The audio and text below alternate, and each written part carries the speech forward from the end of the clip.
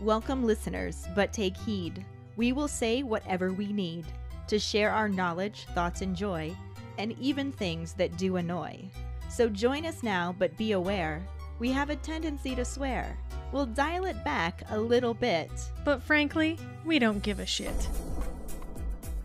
Welcome to Just Keep Rolling, a Harry Potter book movie compare and contrast podcast. I'm Ellen, and something is wrong with me. Oh, nothing's wrong with you in my opinion. Aw, thanks, Keighty. Everything is right with me. Moving on to the rolling rehash. Last week, we covered the first half of Chapter 9, The Dark Mark, and the corresponding film scenes. Arthur subscribed to the belief that what Molly doesn't know about the twins' gambling habits won't hurt him. Is it chaos and mayhem, just an Irish celebration, or C, all of the above? Draco not only fails at delivering a decent insult, but also has no idea what it means to have big feet. Harry luckily passed out in the most polite section of the otherwise panic-stricken stampede. Ludo Bagman's dubious exit of the forest leaves the trio with more questions than they really care to ask.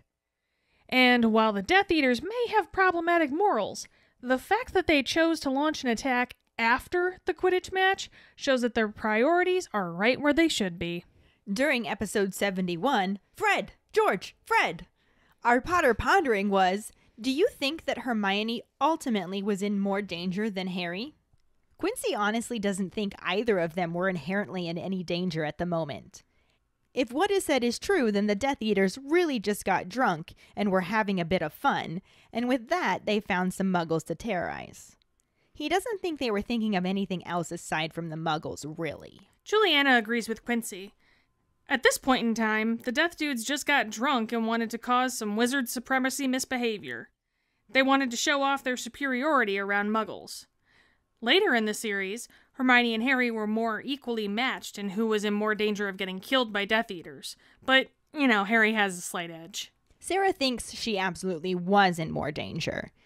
She was a known muggle and a somewhat famous one because of her association with Harry at that time. Plus, Harry lost his wand, so he wouldn't have been able to help her if she got into any trouble. And Ron isn't exactly known for his defense against the dark arts at this point.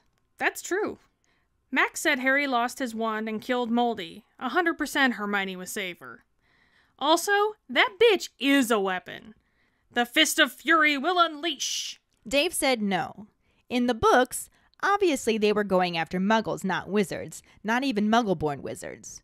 It was clearly an impromptu mob mentality action of opportunity against the muggles that happened to be there. If they hadn't been there, I don't think anything would have happened. They wouldn't have sought out muggle-borns to humiliate like that. On the other hand, I don't think Harry was in danger either.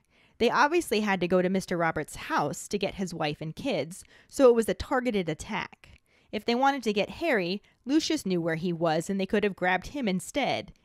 If they really wanted to and were willing to fight whoever tried to protect him. But that's not how it happened in the movie. No motive was ever given in the movie, but since the whole series is about Harry, we assume anything Death Eaters do is about Voldy trying to get Harry. Obviously, Voldy and Junior, with chapped lips, already had a plan for later. Mike thinks that if they were going to snatch Hermione with Harry right there, though, they probably would have snatched him too, and probably stunned Ron.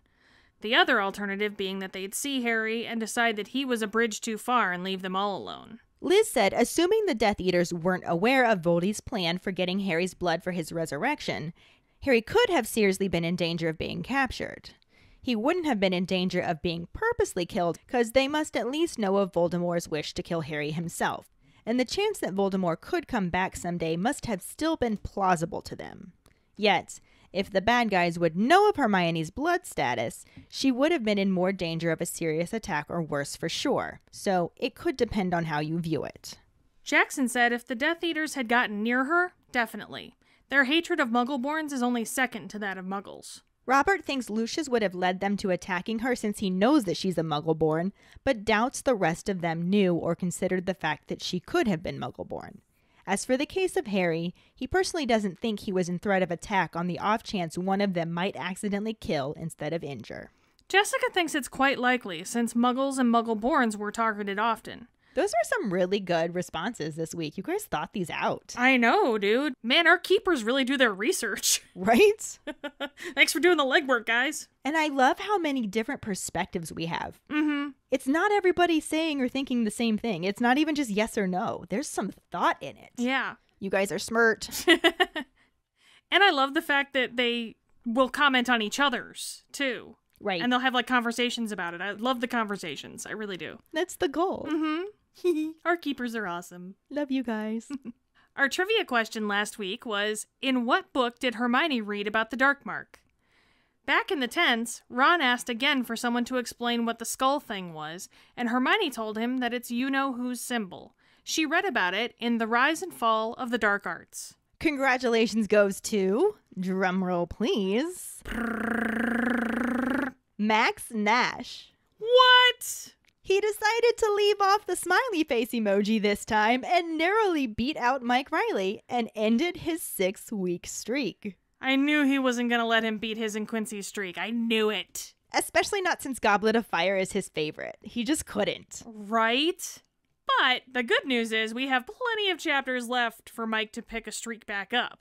It could still happen. Yep, we'll see if he makes a comeback this week or if someone else steps in. For now, let's just keep rolling into the second half of Chapter 9, The Dark Mark, and the corresponding film scenes. Chapter 9, The Dark Mark, Part 2. As the trio talk about the riot, they hear the sound of footsteps and Harry calls out, "Who's there?" and hears a voice yell, "Mors Mordra," in response. Something large and green erupted from the darkness, flew above the trees, and manifested into a giant green skull with a serpent protruding from its mouth. The woods all around them erupt into screams, though Harry doesn't understand why and again asks who's there. Hermione grabs his collar and pulls him backward, telling him to move and explaining that it's you-know-whose sign, the Dark Mark.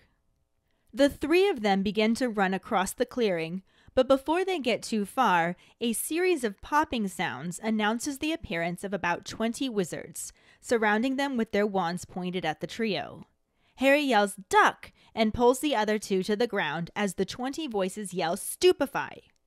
A flash of spells sweeps over the clearing until Mr. Weasley recognizes his son and yells for them to stop. He goes to check on the kids, and a cold voice tells him to get out of the way. Mr. Crouch angrily asks which of them conjured the Dark Mark, and Harry and Ron deny doing anything. Crouch accuses them of lying, shouting that they have been discovered at the scene of the crime. Another witch tries to point out that they're just kids, and Mr. Weasley asks them where the Dark Mark came from. Hermione points in the direction where they heard the voice and mentions that they heard someone shout an incantation. Mr. Crouch turns his accusation towards her, but the rest of the Ministry members turn towards the trees. The witch figures they are too late, but Amos Diggory thinks there's a chance their stunners could have hit them, and he marches towards the trees. A few seconds later, he shouts that he's found someone unconscious, and a shocked Mr. Crouch asks who it is. Mr. Diggory emerges from the trees carrying a stunned house elf and lays her at an even more shocked Mr. Crouch's feet. He recognizes her as his house elf, Winky, and says it cannot be before marching off to the trees himself, despite Mr. Diggory's assurance that no one else was there. While Crouch searches the trees, Mr. Diggory comments on how embarrassing it is. When Mr. Weasley tries to point out that it couldn't be the elf since it requires a wand, Mr. Diggory says that she had a wand and holds it up for them to see. At this moment, Ludo Bagman apparates in and Mr. Crouch returns. Bagman gets caught up on the situation, and Diggory wakes the elf to question her about the Dark Mark. Winky insists that she didn't do it, and Mr. Diggory tells her that she was found with a wand in her hand. He holds up the wand again, and Harry recognizes it as his own wand and explains that he dropped it. Briefly thinking that Harry was confessing to throwing it aside after conjuring the Dark Mark, Mr. Weasley sets him straight and he goes back to interrogating the elf, who keeps insisting that she didn't do magic with the wand. Hermione speaks up in Winky's defense, pointing out that the voice they heard was much deeper than Winky's voice, and Ron and Harry back her up. Mr. Diggory decides to use Prior Incantato on Harry's wand, and a shadow of the Dark Mark erupts from it. He deletes the image and looks down at the elf, who continues to insist she didn't do it and is a good elf. Arthur again tries to point out that it's unlikely she had done it, since few wizards know the spell. Where would she have learned it? Crouch coldly speaks up to say that perhaps Amos is suggesting he routinely teaches his servants to conjure the dark mark. Mr. Diggory begins to backtrack as Crouch continues on, pointing out that he's come very close to accusing the two people least likely to conjure the mark, Harry Potter and himself. Mr. Diggory tries to say he wasn't suggesting he had anything to do with it, and said the elf could have picked it up anywhere. Mr. Weasley agrees, but means about the wand, and kindly asks Winky where she found it. She points over towards the trees, and Mr. Diggory switches tactics, asking if she saw anyone. Trembling, she tells them that she is seeing no one, and Crouch asks Diggory if he could be allowed to deal with his elf, instead of her being taken in for questioning, and assures him that she will be punished. Winky starts crying as her master says that this means close. Hermione tries to stand up for Winky again, but Mr. Crouch says he has no use for a house elf who disobeys him.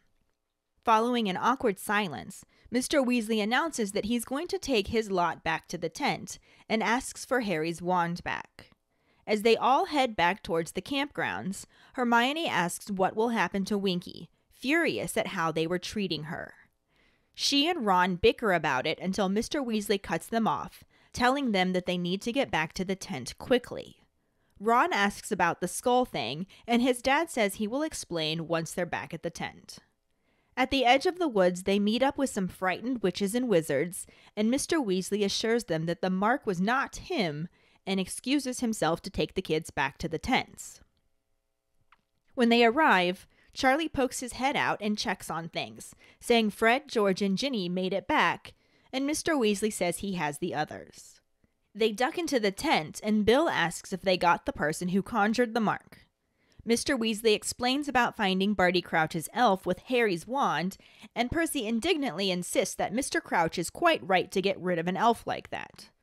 Hermione snaps at Percy, and Ron cuts off their argument by asking what the big deal about the skull thing is. Mr. Weasley tells them about how back when you-know-who was powerful, he and his followers set the mark whenever they killed, and coming home and finding it over your home was everyone's worst fear. Bill said it didn't help tonight, though, because it scared off all the Death Eaters before they could catch them, though they did save the Roberts family. Harry asks what Death Eaters are, and Bill explains that it's what you-know-who's supporters call themselves. Mr. Weasley says they don't know for sure it was them, though it likely was, and Harry wonders what the point of it was. Giving a hollow laugh, Mr. Weasley tells him that it was just fun for them. Ron wonders why they would have run from his mark if they were his supporters, and Bill points out that they told all sorts of lies about being forced to kill and torture people to stay out of Azkaban, and he bets they'd be more frightened to see him come back than most. Hermione asks if the person who cast the dark mark did it to show support or scare them off, and Mr. Weasley admits that it could have been either, but that only a Death Eater knows how to conjure it, so they at least had to have been a Death Eater at one point. He then tells them they better get some sleep so they can catch an early port key to get home, before Mrs. Weasley worries too much. Though wide awake with his head buzzing about everything that has happened since he woke up with his scar burning, Harry wonders if Sirius has gotten his letter yet and stares up at the canvas of the tent until he manages to doze off. The movie scene starts on a man kicking debris as he saunters through the destruction, before pausing to point his wand at the sky and yell, "Mors Mordra." A jet of light flies up and erupts into an ethereal image of a green skull with a snake protruding from its mouth. The camera cuts to a close-up on the man as he grimaces at the symbol before showing Harry waking up. Harry looks around the deserted and burned campsite and sees the man, who stalks toward him. Harry takes off running, and before the man gets too close, Hermione and Ron yell Harry's name and scare him off. They manage to find him, saying that they've been looking for him for ages. Harry notices the green skull in the night sky and asks what it is. Before anyone can answer, he feels a pain in his scar, and several wizards apparate in, surrounding the trio, and attempt to stupefy them as they duck. Mr. Weasley comes running up, telling the men to stop because that's his son. He pushes past another wizard to approach the kids and check if they are okay. He is closely followed by Mr. Crouch, who points his wand at the 3 teenagers and asks which of them conjured it. Mr. Weasley insists that they couldn't have, but Crouch is sure they are lying, saying they were discovered at the scene of the crime. Harry is confused about what he means by crime, and Hermione explains that the symbol is the dark mark. It's his mark. Without thinking, Harry says, "What, Voldemort?" And Crouch looks up at the sky. Harry asks about the people in masks, wondering if they are his too, and Mr. Weasley nods, saying, "Death Eaters." Mr. Crouch seems to accept that the kids didn't conjure the mark, and asks everyone to follow him. Before he walks away, Harry tells him about the man from before, and points in the direction he saw him. They run off, leaving Mr. Weasley with Harry, Ron, and Hermione. He asks Harry who it was, and Harry says that he doesn't know, he didn't see his face. They all look up at the dark mark. The camera focuses on it as the snake continues to slither, protruding from the mouth of the green skull as the scene ends. So once again, we're looking at a significantly streamlined... Significantly. I'd say about half of this section of the book chapter was just completely left out. Like more than half, I'd say, but yeah. In the book, the trio hears footsteps and Harry calls out, "Who's there?" From the darkness, a voice yells, "Mors Mordra!"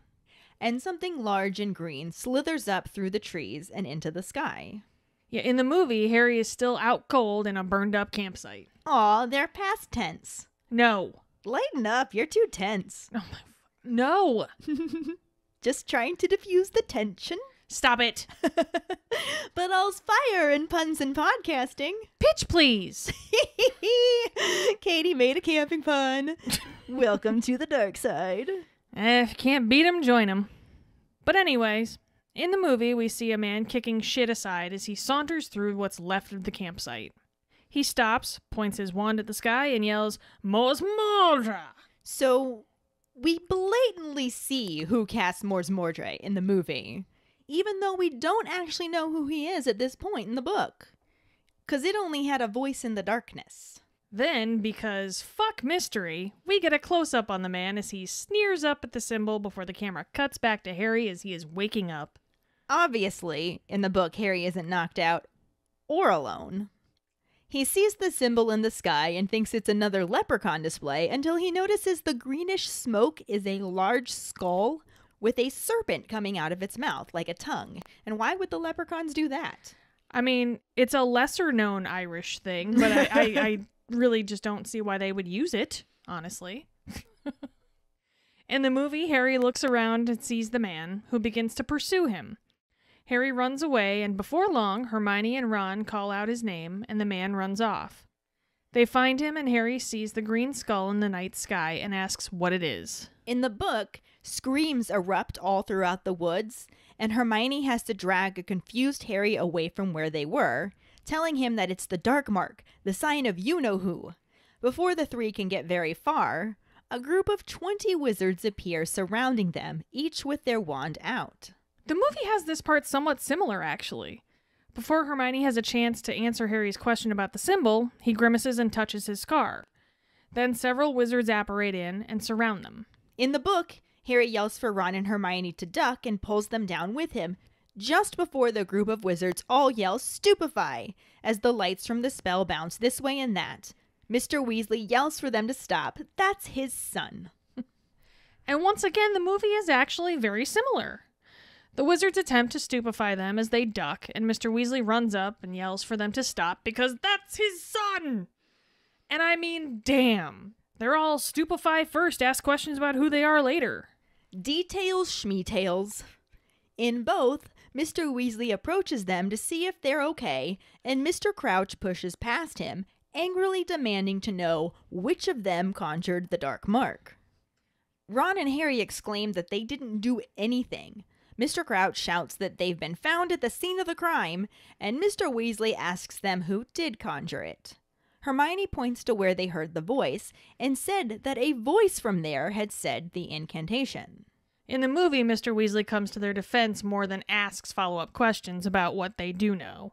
But Crouch is sure they're lying, saying that they were discovered at the scene of the crime. The sentiment is the same as in the book, because Mr. Crouch is incredulous, But the other Ministry wizards believe the 3 children are innocent and point their wands in the direction which Hermione had pointed.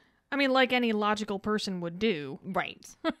One witch says whoever it was would have disapparated already, but Mr. Diggory says there's a chance that they may have gotten them, raises his wand, and marches into the darkness.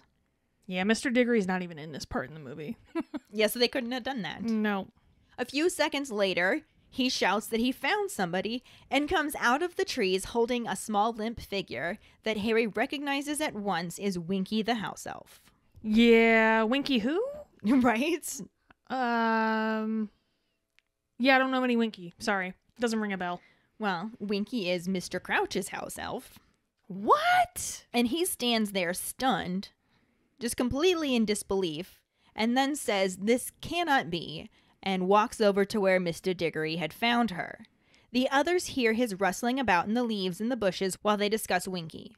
Amos Diggory thinks it's embarrassing that it was Barty Crouch's house elf, and when Mr. Weasley says that the sign requires a wand, Mr. Diggory says she had one. What? What? That's crazy. Wonder where she got it. Where'd she get a wand from? Movie doesn't tell us. Movie doesn't even have her, so yeah. Another popping sound is heard, and Ludo Bagman reappears, panting as he asks a series of questions about what's going on with the Dark Mark and who cast it. Johnny-come-lately over here. Jesus. Right? So useless. Right? Once again, though, really wish we could have seen James Corden do this. Right? Mr. Crouch returns empty-handed, but he's very pale. And Bagman asks him where he was during the game, because Winky had been saving him a seat, and then he notices Winky on the ground and asks what happened to her. So oblivious. Yeah, he has no idea what's going on from moment to moment, does he? Not even a little bit. Mr. Crouch says he's been busy, and his elf has been stunned. After a moment, Bagman finally puts 2 and 2 together and comes up with Winky was found with the wand that conjured the Dark Mark. Boy, way to play connect the dots, Bagman. Right? Damn. Way to join the club late there. Yeah, welcome. Mr. Diggory says that he'd like to hear what she has to say for herself, and Mr. Crouch doesn't say anything, so he takes that as permission and points his wand at Winky and uses Renervate to wake her back up. I think I could use that right now. We'll work on that one. Yeah, definitely. Winky wakes up, shakily sitting up and slowly looking up and around before bursting into terrified sobs. Poor Winky. This would have been so heartbreaking to watch. Right? I would have loved to see it. Especially because the only thing that we know of house elves at this point is Dobby. And Dobby only did things for good reasons. Especially since a lot of what he was used for was comedy. Mm-hmm. There were the sad things where he had to beat himself up if he did something wrong, but yeah, that was still done with more humor, like beating himself with a lamp. Yeah. And stuff. It was physical comedy more than it was this is fucked up. Yeah, the grunting and the Yeah. having to hide him in the closet because he's too busy beating himself with a lamp. And yeah. But this is just sad. Yeah, this is full on sad. And they didn't bother including it because who needs emotion in a movie? Sure. Newell. Newell. Mr. Diggory tells her that he's a member of the Department of the Regulation and Control of Magical Creatures and that she's been discovered right under where the Dark Mark had been conjured. Winky says she didn't do it and doesn't know how. Mr. Diggory says that she had been found with a wand and holds it out in front of her. Harry recognizes the wand and says it's his own and that he dropped it, which causes everyone to look at him. Mr. Diggory thinks this is a confession. Because that's the first thing I'm going Right? to say. Yeah. Is this a confession? Yeah. You threw it aside after you conjured the mark? Dude, Yes. really? Yes, that's exactly what I did. And then I just told you about it because I'm a criminal mastermind. Clearly. Obviously. This is also another one of those things we were talking about. I mean, obviously, Diggory wasn't in this part of the movie, but how they changed his role in that scene, that he interacted with Harry very kindly. Yeah. Mm-hmm. And in this scene, it was more of a power grab, I think. He just got a little carried away. I don't think he was full on being a dick, but it still wasn't great. It did not paint him in a very nice light. No, it was definitely not the dad next door kind No. of impression you got from the movie, for sure. But the sentiment was in the movie, though fully on Crouch, because even after he knows it's Harry Potter, he still thinks one of them conjured the dark mark.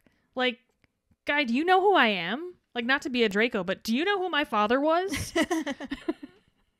Which is basically what Mr. Weasley chimes in with in the book, asking Amos if he really believes that Harry Potter would conjure the dark mark. And then Mr. Diggory is just like, oh yeah, got carried away. Blonde moment. Whoops.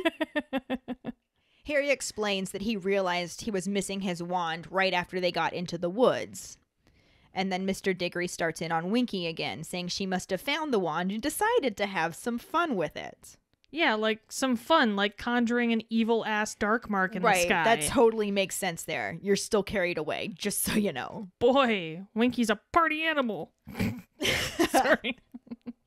She once again denies casting the spell, saying she just picked up the wand and doesn't know how to make it. And Hermione jumps to her defense, saying that it couldn't have been her because the voice they heard was much deeper than Winky's squeaky little elf voice. I'm still so sad we missed out on Winky's squeaky little elf voice. No, she would have been adorable. Oh my god, she would have been so cute.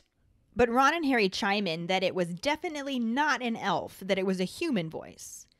Mr. Diggory says there's an easy way to find out what the last spell cast on a wand was, touches the tip of his wand to Harry's wand tip, and says, Prior Incantato, which causes a shadow of the green skull to erupt where the wands touched. This doesn't happen in the movie. No, it doesn't, which sucks because it completely foreshadows Prior Incantato. Like, that's actually sort of really significant later on. Yeah, it's like a whole thing. And we're told what it is later. Well, vaguely, yeah. We'll talk about that when we get there, but you're just sitting there like, if you didn't read the books, you're like, what the fuck's he saying? Is that a word? Right, exactly. Well, we'll talk more about that when we get there.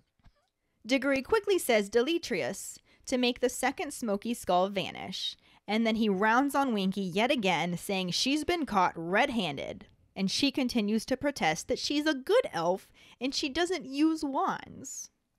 I just feel so bad for her. Poor Winky. I know. At this point in the book, Mr. Weasley speaks loudly over Mr. Diggory to tell him to think about it.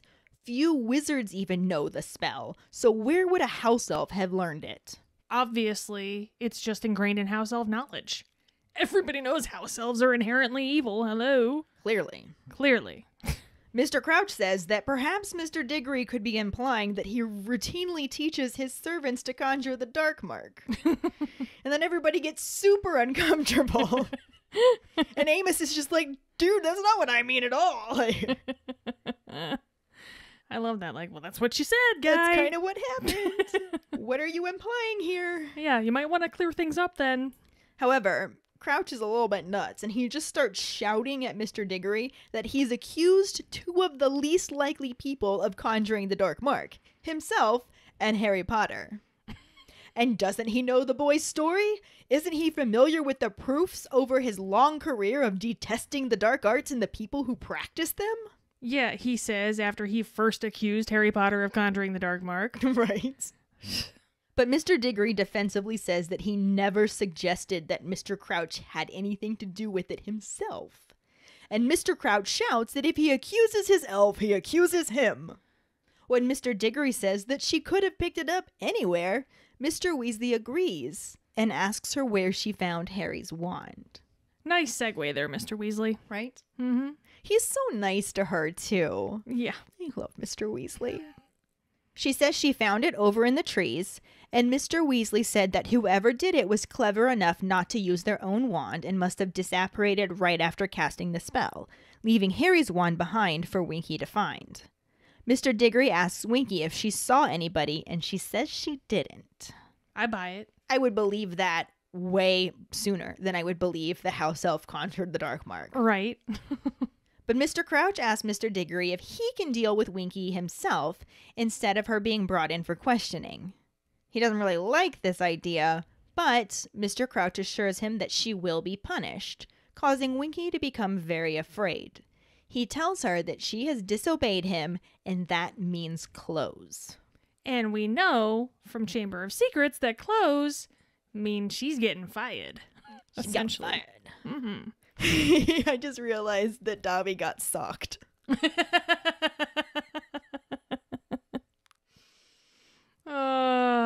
Two books too late. Right? But Winky throws herself at Mr. Crouch's feet, begging forgiveness, and Hermione angrily tells Mr. Crouch that Winky had just been afraid and that she couldn't be blamed for wanting to get away from the people levitating the muggles, especially since she's afraid of heights. Right? I mean, that just is logic. Right. Mr. Crouch tells her that he has no use for a servant who is disobedient. Winky is just sobbing loudly, and then a terrible silence falls over the group. Like, that's all just super, like, what do you fucking say then? Well, that's super awkward. Yeah. Honestly. It was one thing when we saw Lucius Malfoy treating Dobby like shit. Because you expect him to treat everybody like shit, because he does. Because he's a Nazi von douchebag. But to see someone who, you know, Percy spends all this time just glowing about how great Mr. Crouch is and how wonderful he is and all this, and now you see, no, he's a dick to his house elves too. Like, what the hell? And from what we know about him, this is clearly setting something else up. Mm-hmm. Oh, very obviously. And to leave all of that out just gives so much more depth to the story. Right, because not a lick of this happened in the movie. Not a dicky bird. No Mr. Diggory, no Winky, no Bagman, no Harry's wand being the guilty wand, no Prior and Cantato. Just a confused Harry wondering what Mr. Crouch means by crime. And Hermione finally gets a chance to answer his earlier question and explain that the symbol is the dark mark. It's his mark. Because of course Hermione knows exactly what the dark mark is. She read about it. Of course she did. Harry immediately says, "What, Voldemort?" And Crouch looks up at the sky. Harry also asks about the people in masks, wondering if they are his too, and Mr. Weasley nods, saying, "Death Eaters." What do? They eat death! Demise consumers. Deceased devourers! Murder munchers! Murder munchers. That's exactly what I'm calling them from now on. Like forever now. Murder munchers. Murder munchers. I think we just found the episode title too. Nice.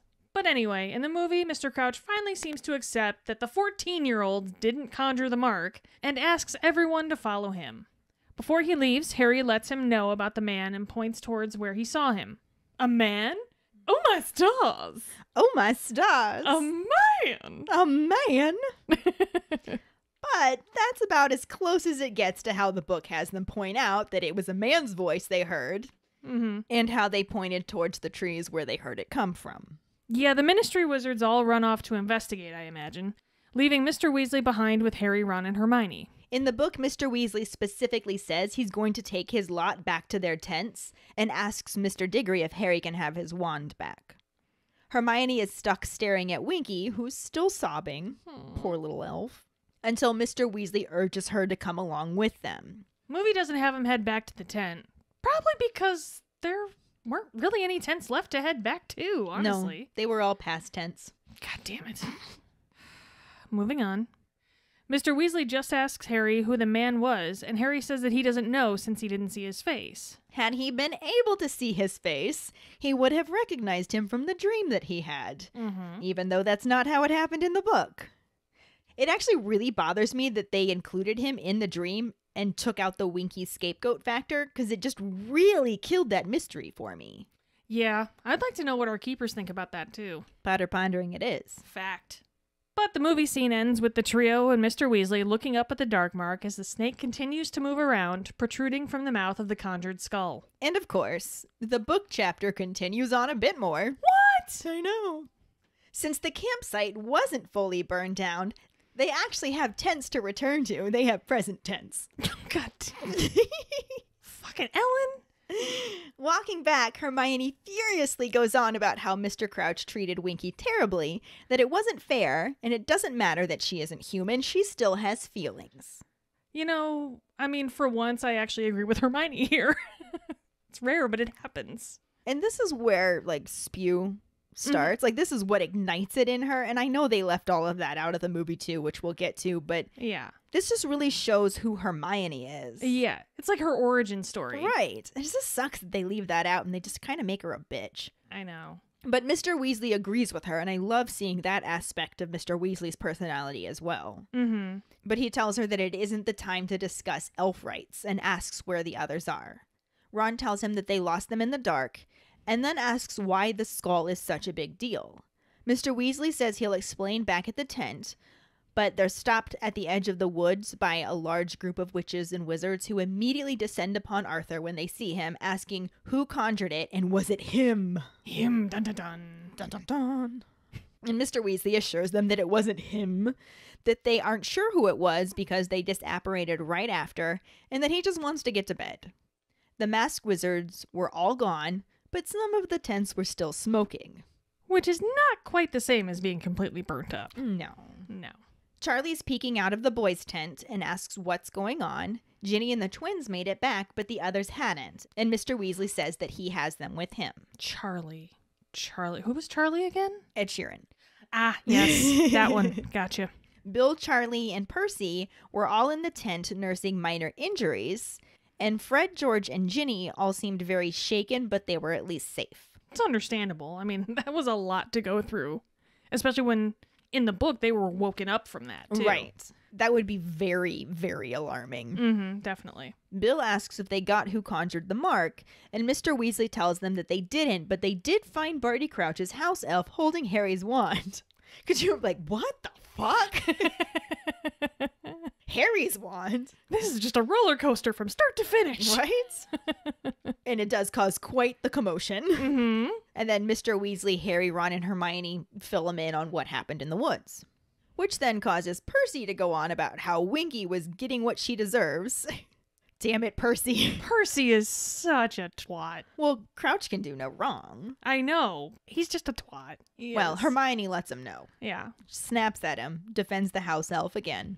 And actually, the two of them normally get along really well because they're typically both like, oh, the rules. I would say they're both pretty similar. But they actually end up arguing about this before Ron interrupts, again asking what the big deal with the skull thing is, since it wasn't hurting anybody. I mean, but Hermione knew what it was. She knew that it was you-know-who's symbol because she read about it in The Rise and Fall of the Dark Arts. Which was our trivia question. Yep. Mm-hmm. Mr. Weasley said it was what you-know-who and his followers sent up whenever they killed somebody. That seeing the mark above your house when you came home was everyone's greatest fear. But the symbol hasn't been seen in 13 years. Not that its sudden appearance now helps at all, that's for sure. No. Bill says the Death Eaters all disapparated when they saw it. They managed to catch the Roberts family before they hit the ground, and they're currently having their memories modified. Jeez, I would think so. I mean, I want my memory modified just for reading that. Yeah. Uh-huh. That would be really traumatizing. Seriously. Harry asks what Death Eaters are. I think you mean murder munchers. Yes. Harry asks what murder munchers are. Also known as supporters of you-know-who.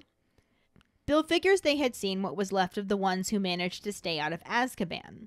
Mr. Weasley hopelessly says they can't prove it was them, but it probably was. I mean, if it looks like the Klan and smells like the Klan, it must be murder munchers. Exactly. Ron said they had seen Nazi von Douchebag II in the woods, and he had all but admitted that his dad had been one of them. And everybody knows that the Malfoys were in with you-know-who. Like I said, if it looks like the Klan and smells like the Klan, it must be Nazi von Douchebag I. Harry asks about Voldemort's supporters and apologizes for using his name. Which does kind of get referenced in the movie when Harry says Voldemort after Hermione says it's his mark. Not that anyone, really reacted to it, though. Yeah, it was definitely underplayed. It gets underplayed in the movies, like a lot. Yeah. He then asks what the point of you-know-who's supporters levitating muggles was. Mr. Weasley explains that it's their idea of fun, and that half of the muggle murders when you-know-who was in power was just for fun. The ones who are still out probably had some drinks, and thought it'd be a good idea to show everyone that they're still around. I mean, I gotta say, I've done some dumb shit when I drink, but I've never held a white supremacist rally drunk. And that's why we're friends. Yeah, it helps, that's for sure. I wouldn't even be friends with me if I had done that. Ron asks why the Death Eaters disapparated when they saw the Dark Mark when they should be happy to see it. And Bill tells him that if they were Death Eaters, they would have had to work very hard and tell a lot of lies to stay out of Azkaban. They'd be more scared of you-know-who coming back than anyone else because they denied their loyalty to him. The feckless fucking cowards. Feckless fucking murder munchers. Hermione asks if the Dark Mark was conjured in support of them or to scare them off, and Mr. Weasley says that her guess is as good as anyone's.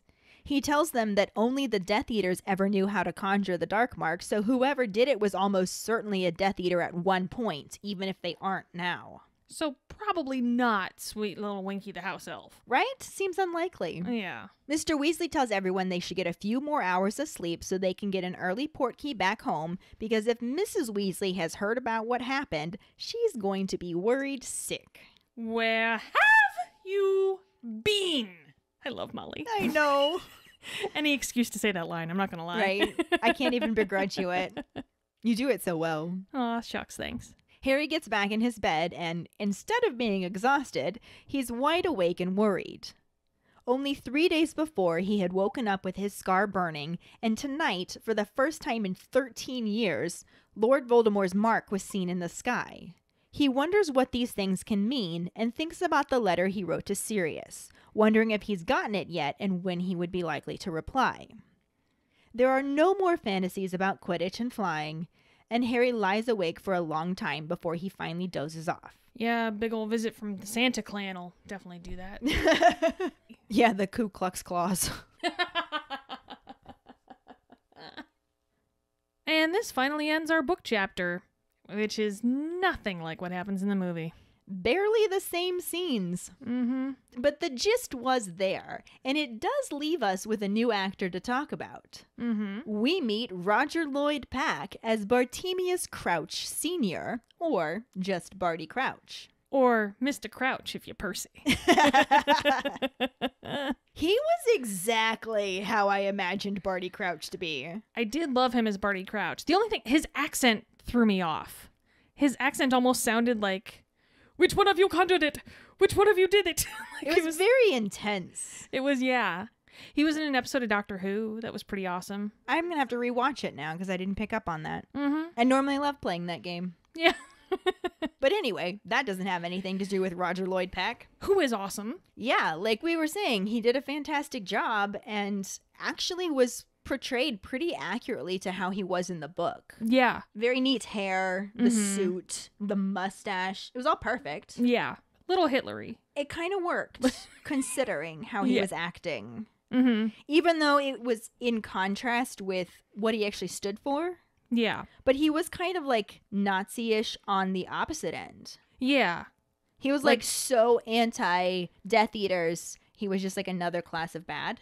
Mm-hmm. Because they even mentioned that later on in the book, which we'll get to. So he was definitely the extreme of the other side. Yeah. For sure. And he played it really, really well. And it came off perfectly. Because you were kind of like, do we trust him? Wait. Like, what's wrong with this guy? Yeah. He seems suspicious. Mm-hmm. And we didn't get Percy's obsession in the movie about him to like play him up as this great guy either. We didn't get to see him be a dick to a house elf. Yeah. So all we had to go on was how he interacted with Harry. And it was just very like desperate and intense. And it clearly set up something wasn't right about him. Yeah. And I thought he played it well. He did very well on that. So yay, good job, Roger. Mm-hmm. This will bring us to this week's Potter Pondering. What are your thoughts on how the movie just flat out showed us who conjured the Dark Mark, rather than giving us a scapegoat, like Winky was in the book? Find the post on our Facebook page and share your thoughts. We really look forward to reading them, as always, because our keepers have some of the best answers to our Potter Ponderings. It's been amazing. Mm-hmm. This will bring us to our Sorting Hat story, which is from Jamie Taft, who is in Ravenclaw, has a fir wood with unicorn hair core 11 3/4 inches long wand, and has a white stallion Patronus. That's pretty badass. Right? Mm-hmm. Jamie writes, my mom read them to me when they first came out as a way to get me into reading. I was in 2nd or 3rd grade and I hated reading because I was horrible at it. I flip-flop between Ravenclaw and Slytherin. I say I'm 51% Ravenclaw, 49% Slytherin. I believe I would be a hat stall if Hogwarts was real. I feel that. If you have to be split between two houses, I bet you Jamie is fucking clever. I mean, that's where my split is. Yeah. I consider it so. Which is so funny because mine is Gryffindor Hufflepuff, even though I'm like significantly more Gryffindor. Definitely you are. But I would not be a hat stall. No. There's no... I'm like super Gryffindor. I might be a hat stall. You might be, yeah. I might be. But green just looks better on me. So there's that. You've got enough Slytherin tendencies, and I already bought you the microphone pop cover, so... So there's that. You're sticking with green, sorry. But thank you so much for sharing your Sorting Hat story with us, Jamie. Yes, thank you. And if any of you other keepers out there listening would like us to read your Sorting Hat story on a future episode, you can email it to us at justkeeprolling@gmail.com. Let us know your house, wand, Patronus, how you got into Harry Potter, and anything else you might want to share with us. You can also just message us on social media. And now for the trivia question. What does the number 12 position of the Weasley clock say? The prize for the first one who responds with a correct answer and the code word, #It'sWeasleyO'Clock, will get a sticker. Another way to get a sticker is to rate and review us through iTunes. If you don't have an Apple account, you can write a recommendation on our Facebook page. Then email us at justkeeprolling@gmail.com to let us know you did, and we will get back to you to figure out which sticker you want and where to send it. Don't forget to find us and follow us on Facebook at JKR Podcast and Twitter and Instagram at Just Keep Rolling. Following us on Podbean at justkeeprolling.podbean.com will get you the episode as early as possible and give you a leg up in answering the trivia question. If you would like to support us as a patron for extra perks, you can go to patreon.com/justkeeprolling. In addition to getting you some extra perks like Just Keep Rolling swag, patron-only Facebook groups, virtual meetups, bonus content, and more, your patronage also helps us continue producing this podcast, our cooking show, and bringing more content your way. As always, any support you can give is greatly appreciated.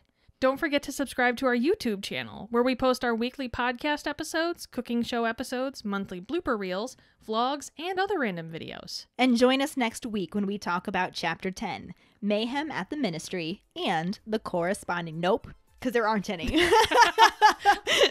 Thanks for listening. We hope you hear us again. I'm Keighty. I'm Ellen. Until the next time, Just keep rolling.